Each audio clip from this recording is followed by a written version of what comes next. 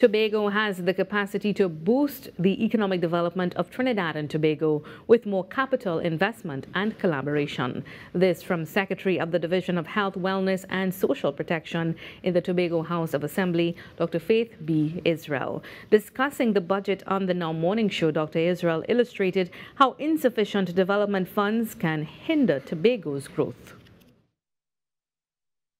You recognize that it means we could only buy a couple ambulances because we need to do everything else. We need to get the CT machines. We need to get the MRIs. We need to get everything else. In addition to the things that we need for public health, so we need to have our labs up and running. We need to ensure that we can treat with the dengue outbreak that's happening. All of those things are what is coming out of the $27 million for development that is allocated to the Division of Health, Wellness and Social Protection.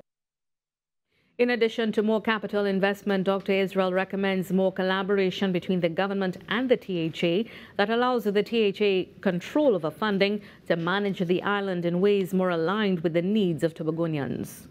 When you look at the law, when you look at Schedule 5 of the Tobago House of Assembly Act, items like the infrastructure relating to wharves and airports and so forth actually falls under the Tobago House of Assembly. So the appropriate action should really have been for the government to give the Tobago House of Assembly that funding and ensure that we work together to get it done on the island. Despite inherited debt and tight budgets, the Division of Health, Wellness and Social Protection is committed to meeting the goal of digitizing the public healthcare and social protection systems with the assistance of external partners.